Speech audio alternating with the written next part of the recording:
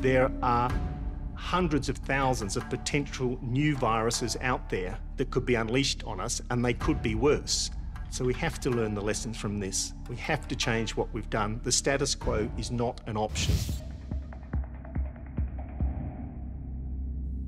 Alors on a pendant longtemps constaté qu'on était un problème pour le reste de la biodiversité. Maintenant, on se rend compte qu'on peut devenir un problème pour nous-mêmes. Et alors là, ça prend une autre dimension.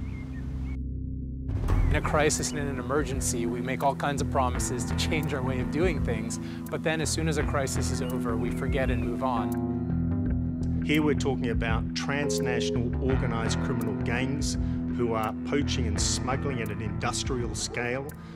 We look at it happening with the ivory of the elephant, the horn of the rhino, the meat and the scales of the pangolin, the rosewood and many other species. It's transnational, it's organised, it's industrial.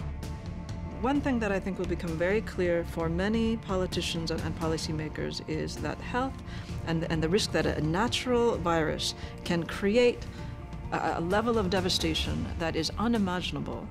This is something that we have to treat as the highest security threat, and we have to be willing to negotiate with, at the highest political levels and think very, very differently about how we govern the preparedness and response to outbreaks. Available now on video on demand.